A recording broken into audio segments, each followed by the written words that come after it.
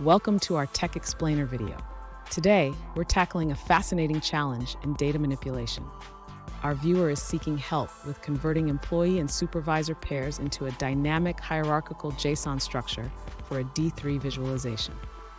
Let's dive into the details of this intriguing question.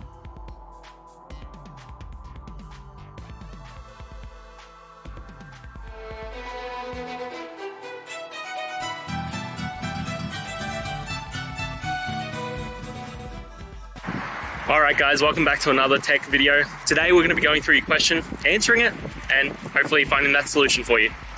Now, don't forget to stay just a little bit crazy like me, and hopefully you'll get to that resolution. Anyway, on to the video. Cheers! To convert employee and supervisor pairs into a hierarchical JSON structure, we need to start by understanding the data we have. We have a data frame with employee names, their supervisors, and their levels.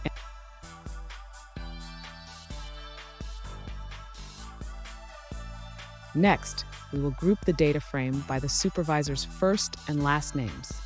This will help us create a nested structure where each supervisor has their respective employees listed under them.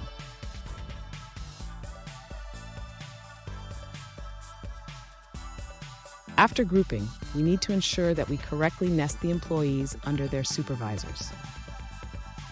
This requires a recursive approach to build the hierarchy dynamically.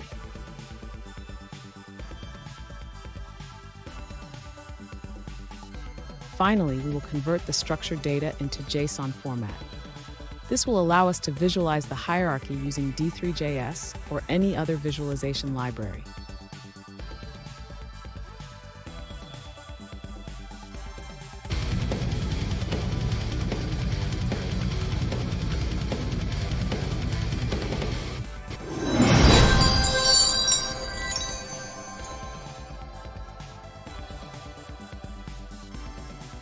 Let's now look at a user-suggested answer.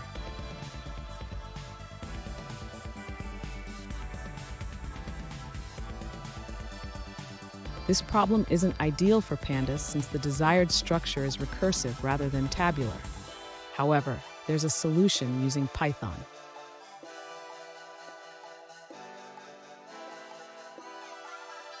The solution involves using itemGetter to create keys for employees and supervisors, and a function to subset the dictionary.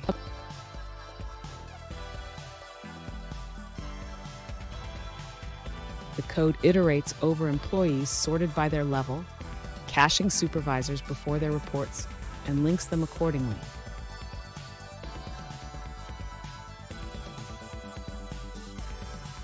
Finally, it retrieves only the top-level employees, creating a structured hierarchy.